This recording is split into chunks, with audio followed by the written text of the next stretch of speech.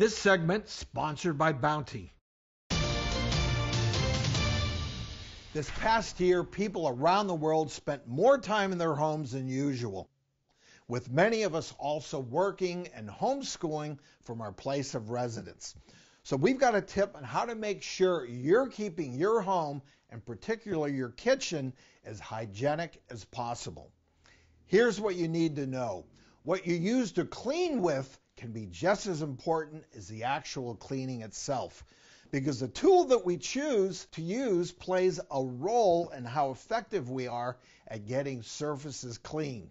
And when we clean up messes around the house, more than half of Americans choose dishcloths as a cleaning tool.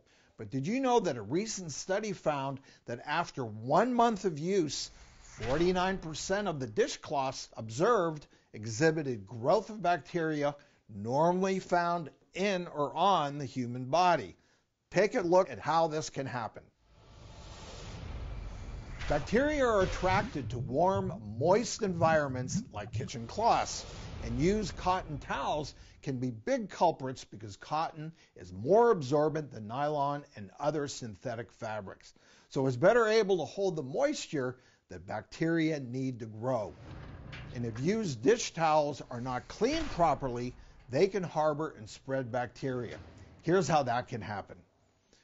Did you know that when wiping unclean kitchen surfaces, the messes can be spread throughout the kitchen when the same towel is used to wipe counters, the kitchen table, and the stove?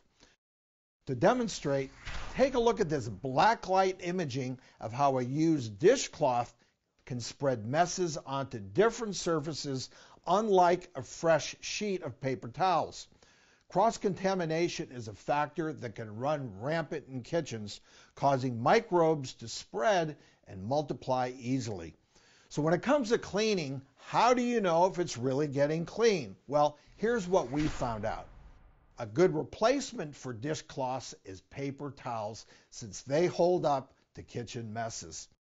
Since paper towels are single-use, they can play a role in preventing the spread of bacteria. Though just like with dish towels, make sure to not reuse a single-use towel, as it can lead to the risk of cross-contamination between your hands, surfaces, or other food products, and you don't want that to happen.